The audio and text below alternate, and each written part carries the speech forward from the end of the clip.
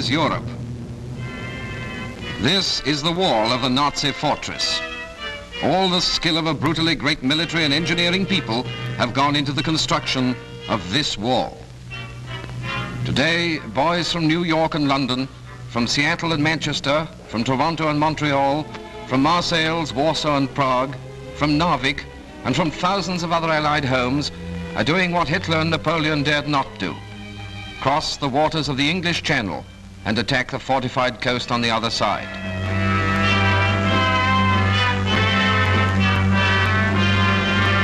The target is the German army and its leaders, who are probably not smiling today. In the hills of Persia last December, today's fighting on the coast of France was planned and put on the Allied calendar. In Britain, the dispossessed soldiery of Europe prepared for the voyage home. The Dutch, the Poles, the Czechs, the Norwegians remembering the bitter spring of 1940.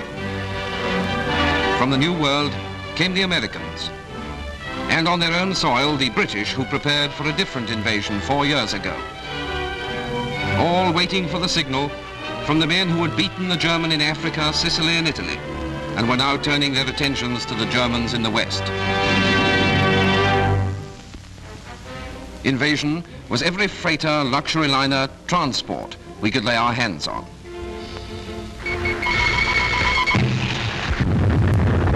Invasion was the Navy and Coastal Command aircraft fighting their unending war with the Nazi submarine fleet over all the sea and air highways to Britain.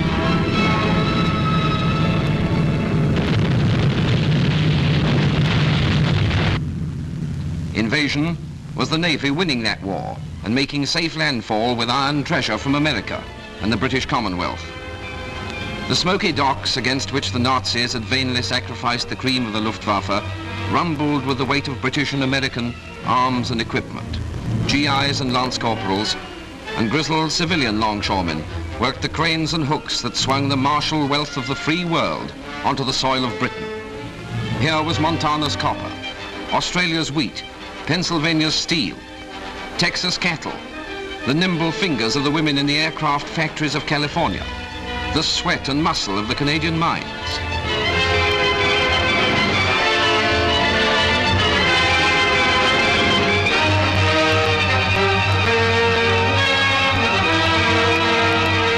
Here was the loaded and crated determination of the United Nations to come to a decision this year in Europe.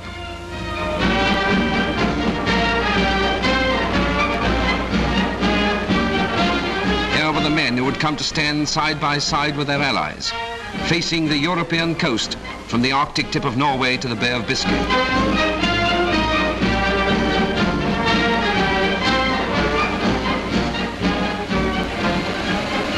Day and night, the labor went on. At night, too, other guests prepared to visit the Führer without invitation.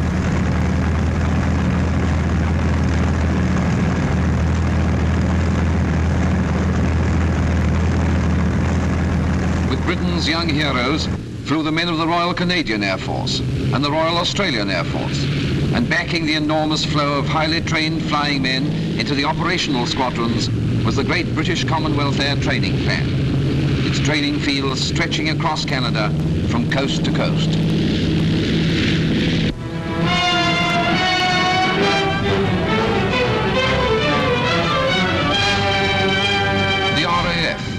Avengers of Warsaw, Rotterdam, Coventry, London penetrated night after night through the dark weather over Europe to pound the strategic factories and concentration points of Hitler's empire. The aircraft factories, the munition works, the truck assembly plants, the power plants, Munich, Hamburg, Cologne, Nuremberg, Brunswick, Frankfurt, Hanover, Essen, Berlin.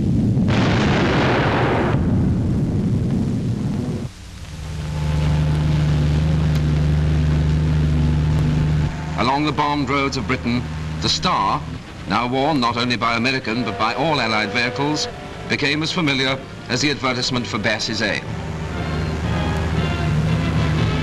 On rubber and steel, the goods of war rolled to dispersal and distribution points throughout Great Britain, there to be stored against a day of need.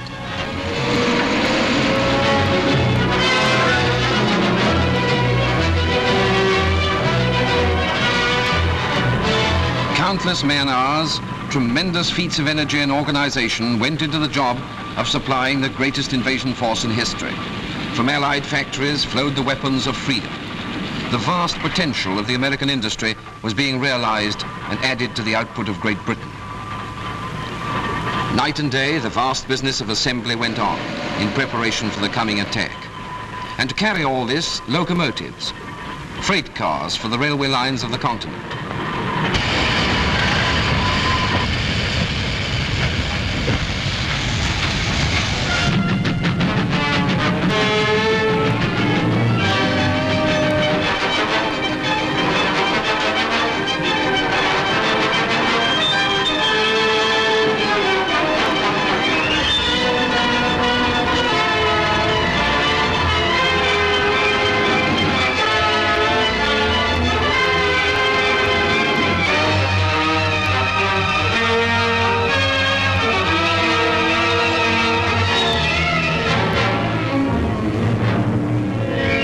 Invasion was piled high in Devon and Cornwall, in London and Liverpool. Invasion stretched its long lines of tanks and guns and vehicles down the rolling English roads. To the enemy, a growing menace.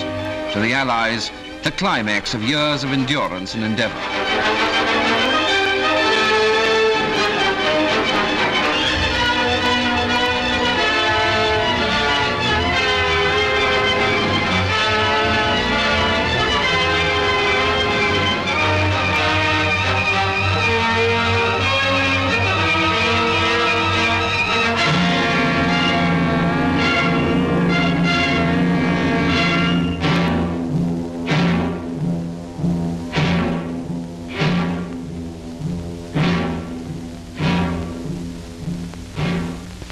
These great stores had to be protected from German air attack.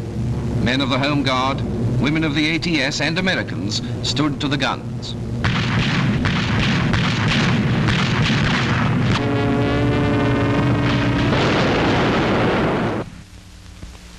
In the waters round Europe, a naval wall was built and maintained. Nowhere, not even in the coastal waters of Germany, could the enemy move with impunity. Mines from aircraft and patrol vessels, warships of all the Allies relentlessly met each challenge on the sea.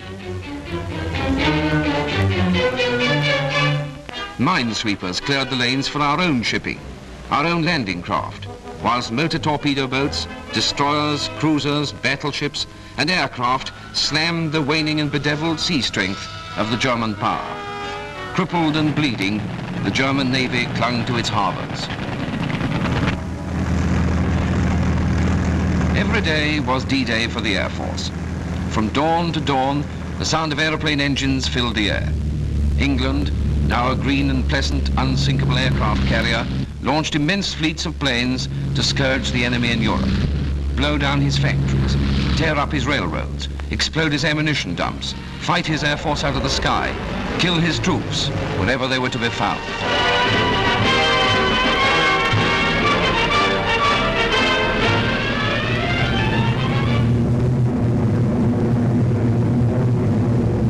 No city in German Europe was safe against the onslaughts of the Dominion and American Air Force and the RAF. Long-range fighters swept the skies all the way to Berlin for the daylight raiders and the forts and liberators.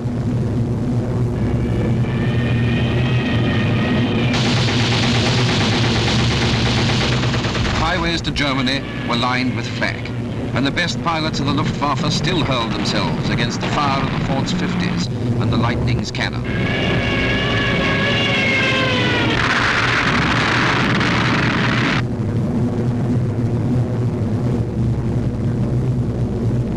But the bombs were dropped. On the oil refineries, the aircraft factories, the ball bearing plants, on Schweinfurt, Bremen, Kiel, Wilhelmshaven, on the German production centers in France, beating Nazi war industry to its knees with a merciless arithmetic of bomb tonnage.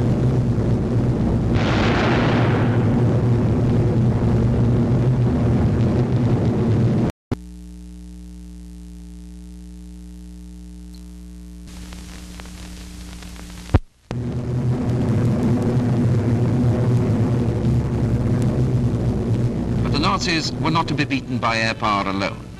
Men on foot, as in Caesar's time, walking into Europe yard by yard, would be needed to break the German army. The infantry of the air maneuvered through the rainy English skies, preparing for paralyzing assaults on inland strategic points in the enemy's defense. Toughened and ready, the paratroops were a threat against which no wall of concrete and steel could be erected.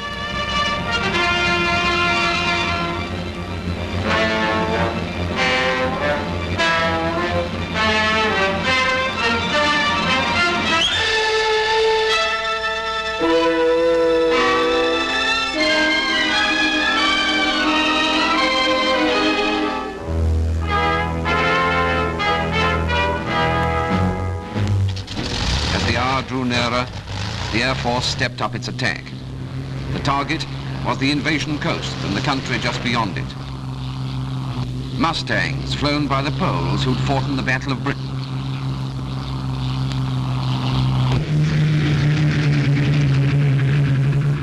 Medium bombers flown by the Lorraine squadron of the Free French, revisiting their native land daily.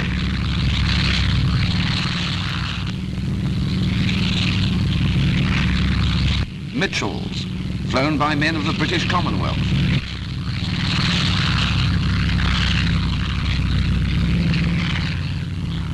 Marauders flown by Americans who fought against Rommel's Air Force in Libya. Darting in low over the channel to rock the German army back on its heels before it could set itself for the final assault.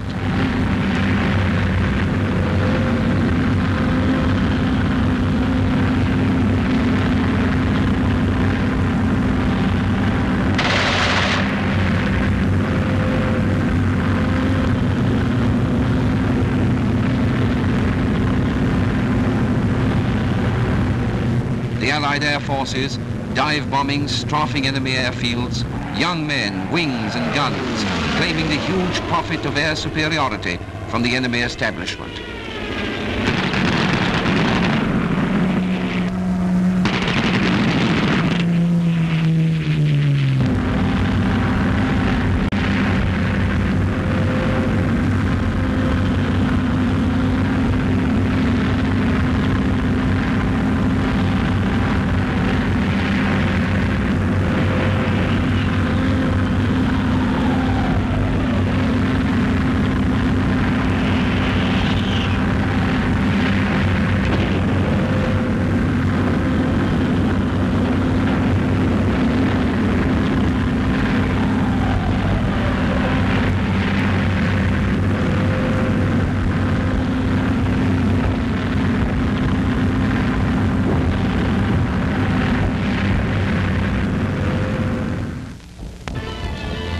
In the coves and harbours of Britain, the ships that were to carry the army to Europe were collected.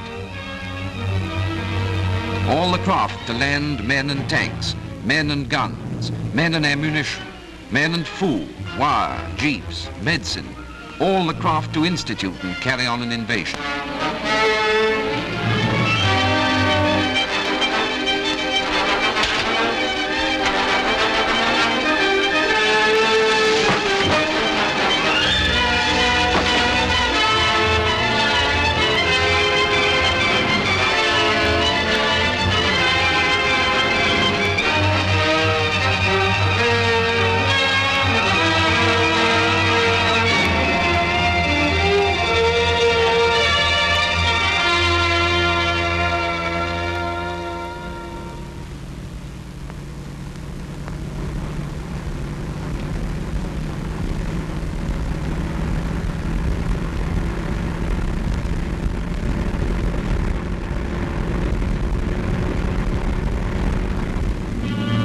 The time had come for the final rehearsal.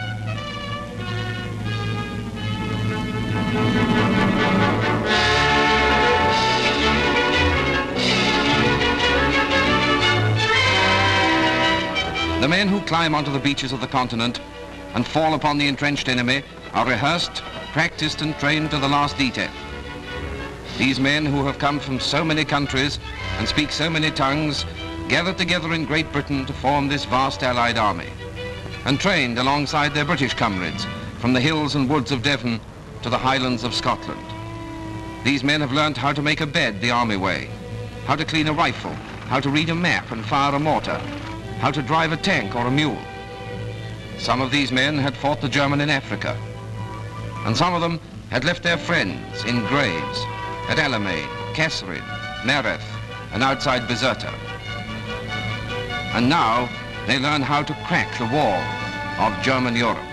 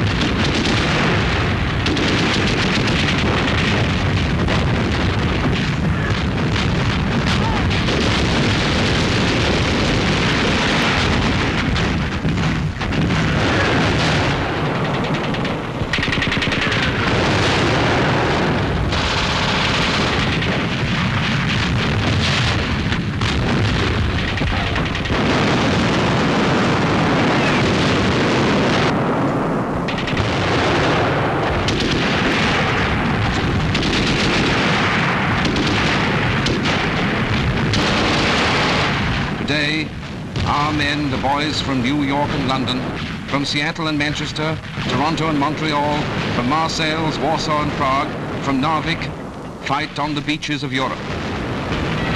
The issue is now in their hands. On their gallantry and their strength, our hopes now rest.